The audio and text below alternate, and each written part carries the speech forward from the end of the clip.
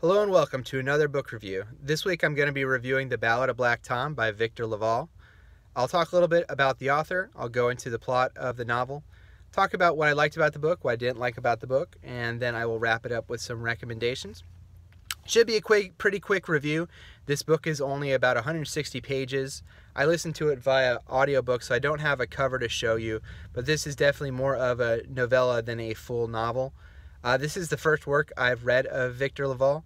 From what I gather, he's been writing for about 20 years professionally. He actually has a lot of acclaim for his novel The Changeling, which came out last year, but I have not gotten a chance to read that or any of his other works, so this is really just this review is based solely on this book. So I had no real preconceived notions coming in about what the book was or what it was about, but a quick overview of the plot. It is about a black con man in the 1920s, New York City, who becomes involved in a magical, mystical cult, I guess is a way to describe it. But it's very much in the vein of H.P. Lovecraft. This book is actually a takeoff on another H.P. Lovecraft story, which I also have not read. So it's very much in the vein of Lovecraftian horror. But what I liked about the book is, the book, like I said, is only 160 pages. It's only about 3 hours on audiobook. It hits hard. It goes in and gets out really quickly.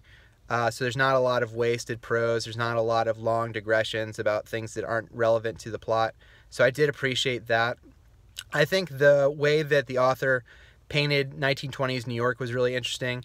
I think his inclusion of not only African-American characters, but characters who were immigrants from other countries, from the Caribbean and other places, I thought was neat, and kind of showing their social world, I thought was something you don't see very often, especially in kind of horror novels. So I thought that was good. I think while the book kind of is slow to get started, I think once it gets to about the halfway point, it kind of switches narrators and really rockets to its conclusion and hits really hard, which I appreciated. Kind of some things that I didn't care for as much. I think the plot is, like I said, it is a take on an H.P. Lovecraft story, so I don't know how much the author can be really blamed for the plot. But I felt like there were some plot holes in the novel, and there were some characters whose roles in the novel weren't really explained. And I didn't get the sense that was due to choice necessarily. I think it was more due to, I don't want to say laziness as far as the writing goes, but it was just kind of unclear to me why there were certain characters and their role in the overall book. So I didn't really care for that too much. I think the prose was fairly ho-hum. Because there wasn't a lot of digressions and extra side plots or anything like that, the novel had fairly sparse prose. It did keep the page count down, but I think it would have been nicer to have some places where the writing could shine a little bit more. That's really it on the negative side. I think this is going to be a book that you either are attracted to or you're not, based on your kind of previous readings. I don't think I would really recommend this to anybody who wasn't already involved in Lovecraftian horror. It being a takeoff on another Lovecraft story makes me want to recommend people read his stuff before kind of coming to this. I think what was kind of notable about this book is it's really ultimately about racism as much as horror from other realms. So I think that was handled really well in a really unique way. There are some really gory images to the novel, so if you're someone who doesn't necessarily like gore or violence, this may not be the novel for you.